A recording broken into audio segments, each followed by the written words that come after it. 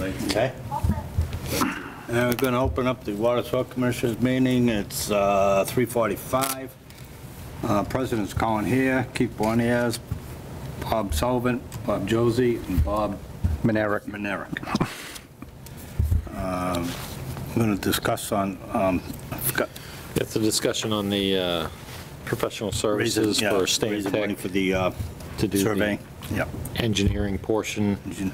It's not the surveying portion, that's already the being taken engineering care part, of. So it's the preliminary design and project management for the 3 water main upgrades that we need to do in order to progress towards the 1 million square foot building that's being proposed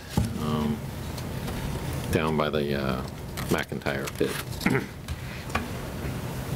So just based on timelines and everything else, and I'm sure you're all aware that Bob's been going crazy running around trying to get these projects to pull together. So so some of the things that came up were MassWorks is usually in the fall, but they had combined it, so now it's a combined grant application through MassWorks, and the timeline doesn't work to our favor if we were to wait until town meeting to get the funds appropriated. Luckily, we overestimated on one of the projects that we were looking at for the risk and resiliency assessment that's due the end of June of this year. So we overestimated that one, which has enough money left over to cover the first portion of this that we need to get done in order to make the deadlines for the MassWorks grant.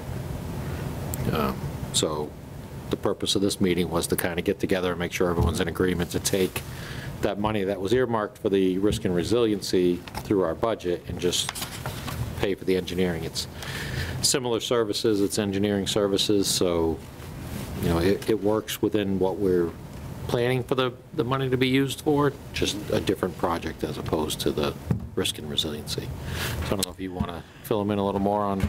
Yeah, just to give you an idea of this, I don't know if I explained the one-stop at the last time, but the state had 10 different categories of grants. MassWorks is one of them.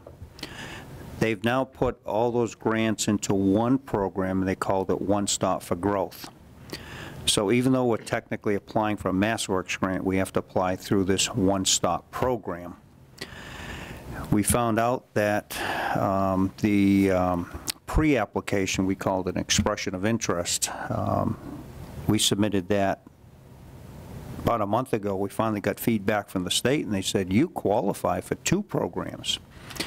All this infrastructure that we have right now will qualify under MassWorks.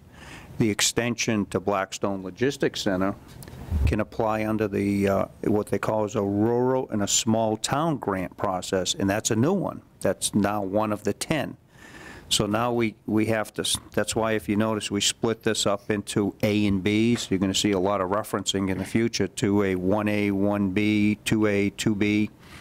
That's because now we have to take these grants and apply the 1 million square foot warehouse will be Gilboa, North Street, Northeast Maine under MassWorks, and the extension will be going towards this small town grant. So we have to split the cost. And it's on, do we have the split cost in, Yes. in this? Yep. It's after that, keep going. I've got the fee for services, but not the split cost one, the A and the B. Page right after the signature page. Attachment A. Oh, there it is. Yeah, Yeah, attachment A. If you notice that graph in the bottom third of the page, like project management, it's got town and extension. We've called the town A and the extension B. Preliminary design, town and extension, and that's how we're dividing it up now. What Bob and I are going after right now is just the first 2 items, the 8,500, which is broken into the 4,900 and the 3,600, and then the 38,000, which is 28,400 and 9,600. which totals the 46,500. That's what we're going after today, just the first two items. The permitting and final design, which will be 3A and 3B, and final design 4A, 4B, will be approaching the town meeting, special town meeting with those funds. So this is just to get the ball rolling and keep it rolling, so we don't take any engineering delays. Now, as far as the 1 million square foot warehouse, a quick update on that. Everything was signed last Tuesday. It is ready. The name of the company that's coming in is called CRG. They're out of the Midwest. They build big warehouses, of which this is probably one of the small ones for them. I've been on their website, and I've seen some 5-6 million square foot warehouses that they built. So this is what they want. So we will be dealing with them. We're hoping to meet with them in a couple of weeks. With the MassWorks grant, all the money has to be basically up front. So if it's, you estimate this is about a $3 million job, maybe with the extension, almost a $4 million job. Yeah. Round numbers. Yeah, round numbers between 3.5 and 4 million. 4 million. MassWorks requires that money to be appropriated up front, and then they reimburse you. So we will be working with these companies. The Blackstone Logistics Center will be Scannell, and we'll be working with CRG for our warehouse. And I'm sure they need this water just as much as we do, so they'll be promising the money. So on the 46.5, that obviously coming out of our budget. Yep. Special town meeting on the balance. Right, it'll be 53,200. 53.2, and then what are we looking on the water side or on the town side? The remaining, he's wondering. The remaining will be coming through the special town meeting or the annual town meeting. But One of those. he's asking, from where is it coming? Through water sewer or through the town? From the tax base or from water sewer users? I believe tax base. Yeah. I think that's what we all think that's agree what we're it gonna should be, Yeah. but, I mean, I did earmark a article for that, just because I didn't want to take a chance at the town saying no and then arguing back and forth. I just wanted to have a placeholder. Yeah, So that still needs to be discussed. You were the cheap insurance for that, to make sure it's covered Right, just in the end. just to cover it. You know, I I don't just think. want to make sure we're doing the budgeting as we speak, we're finalizing that. Right, and I need to hone in these numbers a little bit, just to kind of give you guys an update real quick. I got numbers today.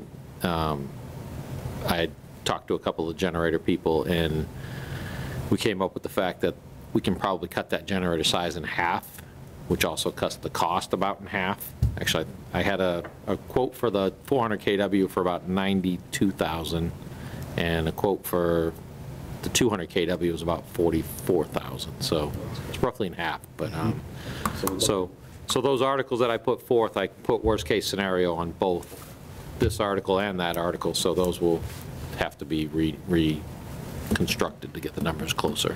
Now, if it runs on natural gas, is it cheaper? The generator, no. It's just, No, not the generator. Right, but Just the fuel is, but just looking at it, you know, I talked to Colin a little earlier, and just looking at the timelines and knowing what it takes, permitting and everything else, I don't think we could actually wait for the gas line to come in. So. right, but you could run it on propane temporarily. Just like the Caro mill right now is run on propane, Yeah. he'll switch as soon as it's hooked up. And do the conversion. And then convert Yeah. over, yeah. I I don't- suppose we could look at that, because the propane, natural gas is an easy conversion. We have the tanks. So We what's we have some there, but what's the chance of getting natural gas here, though? I mean, It's looking good, it's looking good. looking good. That was a discussion yesterday. That was that log jam that I mentioned yesterday. Once we pulled the leaves off the grate, the water flow, I mean, it opened the floodgates for a lot of projects that were standing by.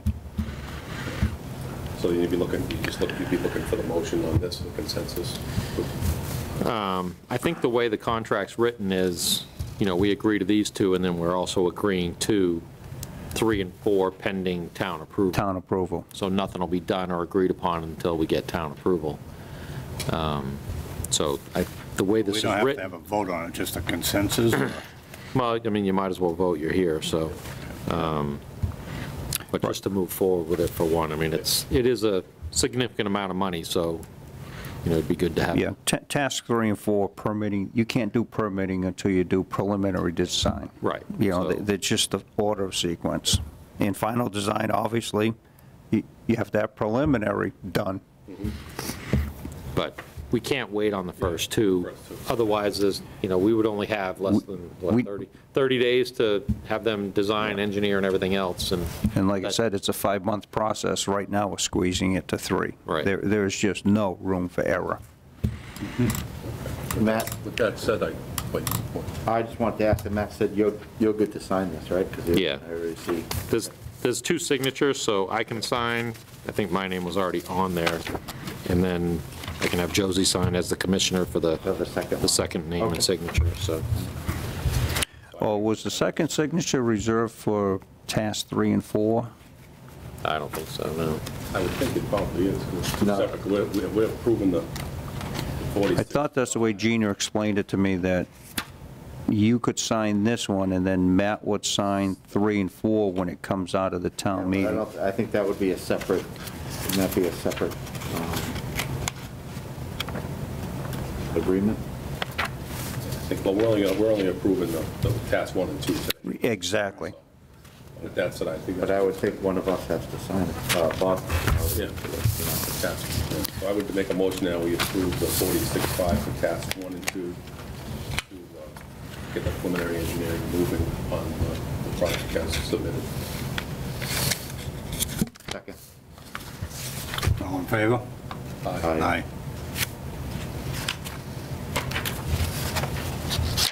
And then the remaining 53 that'll be done now, meeting. Yes.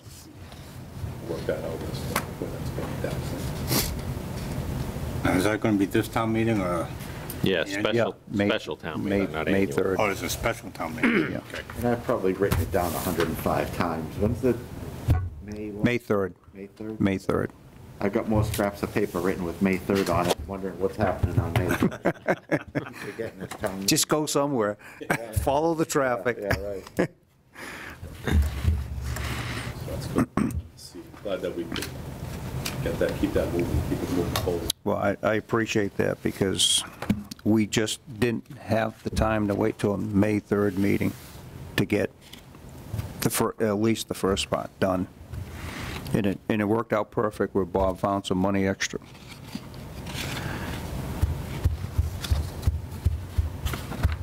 Yeah, but where do you see the scrap metal we're gonna have to haul out of here to supplement the budget?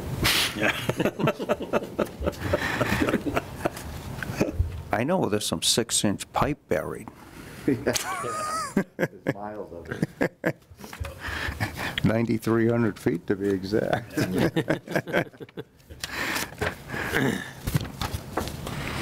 And you guys understand the scope of the project. I'm sure Bob's been explaining it to you, what's being upgraded. There's a nice little pretty map on the last page, which I was looking at that. explains everything. If you want to give a little update, anybody that's watching. Okay. That will be, Oh, Bob, over. Yeah, either way, I can explain it if you want. I'll take one street, you take another street. We'll start off with North Street, and that's between Main Street and the North Street, Gilboa Street Bridge. Well, basically, I believe that ends at Charles Street, right? Yeah, that's one phase, right? That's From Main one, to Gilboa. right, from Main to Gilboa. That's 1,300 feet. Right now, there is 8-inch in that street, and we're upgrading it to 16 to match what's on Main Street right now. So Correct. you basically be bringing 16-inch along Main Street, down North Street to the bridge, Correct. and then 12 across the bridge. I was going to say, didn't we just, We put 12-inch in the bridge, but I couldn't go to 16, just because there wasn't enough room in the bridge. To go to 16, we would have to hang it off the side of the bridge. Oh, so we're gonna go 16 all the way now, or are we gonna? 16 down to the bridge, and then utilize the 12 that we put in already to get us over to Gilboa. And then from Gilboa, so that gets us to there. But like I said, we already did across the bridge, just because when they were doing the culvert Right. near the bridge, we had the bridge shut down, so we might as well get that done, so we don't have to shut the bridge Is down that gonna be for another sufficient, project. the 12-inch across the bridge? Yeah. Oh, yeah. We'll go back. I remember discussing that years when that was taking place, and I think it was Dennis said that, because we talked about the 16, Right, not the 12, and then we were concerned about that, and. He said it's a small section, it won't affect it, yeah. Never, you never. Yeah, see when we that. go back into the 16, it'll be. And the other You part got of that 12 all the is, way up to Gilboa Street, right? say it again? You got 12 from I the wrote, bridge. I ran Across 12 from the bridge all the across way the up. bridge right to Yeah. right to the intersection at Gilboa. So on top of that, it would go another 2,800 feet from North Street on Gilboa down to the parking lot in the mill, where we already have the 12-inch going from there to the Shell station. So we would upgrade that from, it's 6-inch now, we would upgrade that to 12-inch. So we'd have 16 coming down to 12. And then the third line would be on Northeast Main Street from Davis Street, which is 12-inch new off the 16. So we'd be continuing the 12 down Northeast Main all the way to the end. And then the project proponent would be doing That'll loop in. 12-inch across there. So we would have 16-inch main feeding two 12s all the way to the project. So Yeah, that's- we'll be in Yeah, good yeah, shape right there. yeah. And the So loop two- will be on the end. Right, and it'll Yeah. loop the two dead ends that we have now. Yeah. So so that'll finish that whole section out nice. And you'd have, like I said, 12-inch mains coming off of 16-inch mains, feeding two directions, so we'd have plenty of fire flow and everything Yeah. else. And they're going to have a bridge across the river, right? So Yes. Yes. We'll be able to hang off of that, or are we going to go under it? However they design it, it'd be up to the engineers to come up with that, what the best That option is there. bridge will be one of those arch bridges, which they bring in by section, and there's probably 6 feet of fill above it, so when you're on that bridge, you won't know you're on a bridge. Yep. It'll be like a road with guardrails. So the pipe will probably be buried 4 feet deep, Right in the road. just like a street. So when that bridge, where are they looking to put that? Are they going to come out onto the old? No, it's gonna, Just below our pump station. Oh, okay. yeah, it's gonna be close to the dam at that narrow point. It's, I don't know if you guys remember where they had the discharge pipe coming out of the Mills wastewater Yeah, plant? yeah. Yeah, It's right about there. Yeah. makes sense. So, yeah, just below the dam, there's a section there they're gonna try to stick it in, so. That's the theory now. Always subject to change. If they So put, that's the first phase. Now, and that's what you're going to refer to in the future as A, task A, 1A, 2A, that'll be 3A, going down 4B. Gilboa Street and around. Right, that's your loop. Task B will be the extension from Shell Station Dunkin' Donuts to Blackstone Logistics, and that's 2,600 feet. That's new pipe. And that will be task B, the B group, And that's 12-inch? 12 inch as well. All right, now we're gonna go right up to the intersection of Gilboa Street with 12, and then go down Gilboa 12. What about the other way in up north? That's future. That's future. Yeah, I mean, it needs to be done. Gilboa, we've already had 3 breaks on Gilboa from north Yeah, up I to, basically from north up to Cook Street. Right. So, I mean, we know that needs to be upgraded. I mean, eventually, I would say what we should do is a 12-inch from that intersection up to Manchog, up Manchog, and then up Mechanic. And then come with 8 inches off of those for the little side loops. So I mean, that's way down the future. That's down the road, yeah. I mean, if we were going to do it in phases ourselves without putting it out, I would say the next step would be to go, because we just put roughly 1,000 feet on Cemetery, which is new 8-inch ductile. So the next phase, I would say you should probably go from that pipe on B Street down to Mechanic Street. Mechanics, yeah. Because once we get over the bridge on Mechanic Street, everything's 6-inch. So that's why anytime we're flushing or anything else, we lose all that pressure up on like Caswell and up in that area. But if we have an 8-inch new ductile, that'll help feed a lot of that into town without having that bottleneck on Manchog or, even B Street or Cemetery, all those, so. So we'll probably be having these conversations on if Pine, once that side gets touched. Right, I was going to say, to further on his, North Street would probably be once the Pine Sand and Gravel decides to do something with that area, that would be a conversation about That'd go be up the North other- Street and then loop back down to, in front of the Shell station to loop that area. Right. And that would potentially be So that's- looking at that storage tank up on North I was Street. going to say, is that going to include the storage tank? Yep. We're going to need that, I guess, right? At that point, for fire protection. Fire suppression in those areas, yeah. And usage and stuff, at that point, our usage might be up enough to justify adding another storage tank.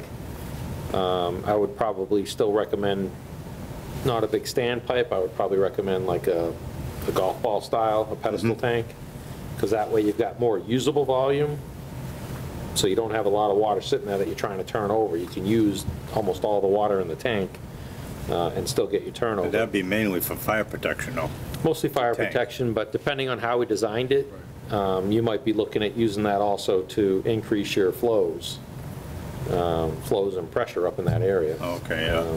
Okay, that's the high, it's pretty high up there, too. Yeah, but I did look at that, and we're actually at a lower elevation there than we'd have to build that tank like 100 feet tall. Really? That'd be like the bottom of the golf ball would be at about 100 feet, just to get our elevations correct with the Franklin Street tank. Oh, yeah. Oh, like it has to work simultaneously. Yeah, and, depending on how it worked, it's either at first when I thought, I was thinking that was higher than Franklin Street, but Franklin Street's actually higher than the top of North Street. Oh, really? I think. Me either, but it's almost 100 feet. That's why I said you got to go 100 foot tall with that tank. We need to lower Franklin Street. But just to get the hydraulics to work correctly, we might have to go with an altitude valve at the Franklin Street tank, and then we could fill right off of that. If we didn't need to increase pressure, we could fill that tank off of Franklin Street and the well pumps now without a booster station. So as long as we increase the volume enough, because that's really the problem. I don't think we have any pressure issues up that end of town unless somebody's pulling a lot of water. We lose the pressure, but if you've got the volume in a tank up there, you're not going to lose it. You'll maintain your pressure and you'll gain your fire flows. So, I can tell you where the pressure problems are in town, Martin Road. well, yeah, that's because it's not moved. Or anywhere up by, anybody up near the tank. Yeah, Eagles View, Yeah. all that area it's that borderline pressure. Yeah. Yeah, I remember looking at the different scenarios with North Street, with the industrial plan, saying if you did this, and, different line sizes. Right. And then add the tank in, and they had all different scenarios on that. Yeah, I mean, just based off of looking at everything I have, I'd say you'd probably go a new 12-inch up north, put a tank up there and loop down through with 12, On that cross-country going coming down. the other cross-country. And tie into the new one down here. And I this, think that would kind of suffice that whole area. yeah, and this Gilboa is already one leg done. Yeah. So that'd be the future, and then, I've looked at a bunch of different things, and knowing that we have issues with the water coming through, I've heard rumors of a project up at the end of Caswell. I would think for that project, in order for them to have the flows that they need up in that area, they're probably going to have to replace from basically the Mechanic Street Bridge all the way up Mechanic and up Caswell, in order to get what they need for flow, so. What's the status on that? I heard there was something. I haven't seen anything I else haven't heard yet. any more about it. I heard originally a while back, but I haven't seen anything. I haven't seen anything for a while either, yeah. So, And I'm still working Davis Street. Haven't given up on that yet, so that could come in any day. I think this first project here, I think kind of sets Will get us on the map. marker to get things moving on Yep. all the other ones. Once that comes in and they see that it's, a project that size is feasible, then It sparked the interest of it. exactly. Yeah. Well, believe it or not, in the last 2 weeks, I've got calls from developers that I approached 2 years ago, and they didn't want anything to do with Douglas. And all of a sudden, they're calling us. So that's the good news. We're finally, the word is out there, Douglas is open for business. About time. I've been waiting 15 years. Yeah, and we've got a lot of acreage in land court right now off of Davis Street, which will be coming out pretty soon. I'm in constant contact with Cheryl Viter on that, and if we can get access to that land, the huge area for development. Good. And all the way from residential, so no opposition, which is good. Close to 146. The time is ripe right now. Good. Yeah, from what I understand, Pennsylvania, within the last 5 years, has built, I was told, 520 million square feet of warehouse. Oh, I believe that. Yeah. I was up on 84 there in August, and I could not, I wasn't up there for like 6, 7 years. And I could not believe the development on 84. I went by an Amazon warehouse. My GPS was saying turn left in 900 feet. I mean, no, it was 1 mile. And I was at the beginning of this building, and I couldn't see the end of it. It ended at the intersection. That was almost 5,000 feet long. It was Amazon. Yeah, it's just unbelievable. I mean, I couldn't believe the size of that building. It's remarkable too, because even the warehousing that they already have, I mean, the stuff that you order, and I'm not even talking, even if you ordered a specialty part or something, and it's at your house in a day. In a day.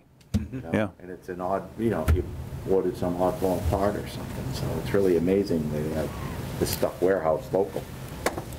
So, Yeah, I was told from somebody in that business that there's a shortage across the country of warehousing. Oh, there is. There is. And this area is ripe for development right now. I mean, Medline just moved into Serendipity Park, 800,000. The day they moved in, they said, it's not big enough. 800,000. Down Uxbridge. Yeah. Now, rumor has it, they think they're looking at $1 million. So that's just rumor.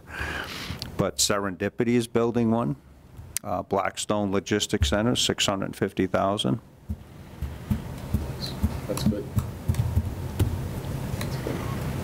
So things are moving. the dairy farmer warehouse that used to be in Millbury, they moved down to the Sutton Park.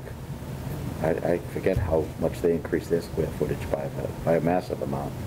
Basically, in Millbury, they were in an old barn, basically. So, not IDG, but something like that. How big is the building down in 16 Serendipity? Yeah, I heard 600,000. But there's enough land to build more. Why they're not, I don't know. Yeah, we got 100 acres, I think. Yeah. Up in North Andover, they're building, Amazon's building, it's a million square foot footprint, 3 floors, 3 million square feet of warehouse. But they're going up. I often wondered why in Douglas, the bit more of the business zoning side of things wasn't focused more on Gilboa Street going up towards Manchester. Because any other way, you got to cross both of those bridges to get to town. Mm-hmm. Both of those bridges, Small, narrow. Small, narrow, they're crooked, whiny. and they're old stone arch bridges. Yeah, and they're old. Can't beat the structure, the strength, Yeah. but I would think, I mean, just from planning perspective, you would have looked at that whole strip from there going through Manchog and then back down to 146. So you got, you're getting off, you're going through and getting back on. The attraction now is to keep it close to 146. This one will, the reason we're putting that bridge there, you'll be at 1,000 feet of exit 4.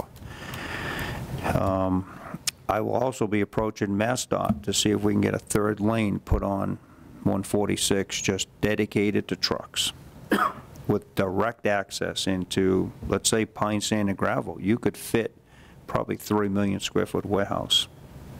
Our roads can't handle that truck traffic, just can't.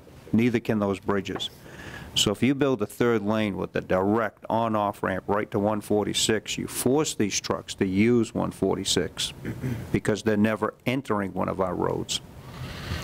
And the bridge you had mentioned for our 1 million square foot warehouse, there might be a change to that too. We might be looking to put that on the Uxbridge side of the Mumford River where Berkowitz is right now, with the theory that there might be a direct access coming right into that building.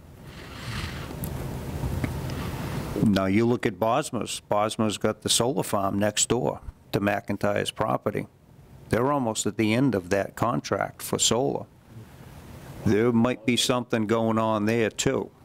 I can't say, you just, but, so it makes sense to have a couple of direct accesses to these properties and keep the trucks off of our local roads. Well, like Bob brought up, Mechanic Street, I mean, when they built that bridge, I don't know who was on the hooch that day, but how you ended up at that angle. This will slow traffic down. Oh, it does. And I even stopped to let somebody else come through, even though it's 2 lanes. Well, it's got that big curb, so if you misjudge it, Yeah, you're scraping. Yeah, you can't get 2 it's a cars curb from there range. at the same time, really. I can, you go fast. Yeah, fast. Go fast, they're skinnier. I think back when they did those bridges, they looked at it and said, well, we're not going to go on an angle, we're supposed to do a 90-degree right over. Yeah. That's Yeah. too long to build a bridge on an angle, just go straight, shortest route. Exactly. Yeah. There used to be a building there, too. Yeah, right on that corner. Yeah, on the left, right in that corner, on the left is a building. I know, it was driving me crazy when we were trying to figure out that water leak over there with some of the stuff that was showing. I'm like, it's showing a service going there, there's nothing there. And then you start looking through some of the old plans, and it showed an old building on that corner. Yeah, the old axe mill was down there, wasn't it? I'm not sure what it was. I see this picture, I forget what it was. I think the sewer plant's where the axe mill was, right? Yeah, Yeah. yeah, the sewer plant's at the Axmo property. Oh, okay.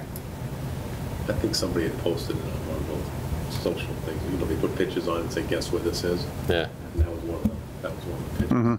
It was interesting. yeah, I found it on the blueprints when they put some of the water lines in, you could see the building there. 'Cause they took ties off it, I'm like, yeah, well, not getting those ties, but. Very good. I got an appointment with a plate of fish and chips, so if you guys,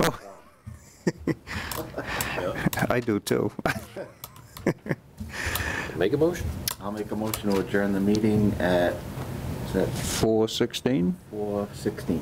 Second? All in favor? Aye. Aye.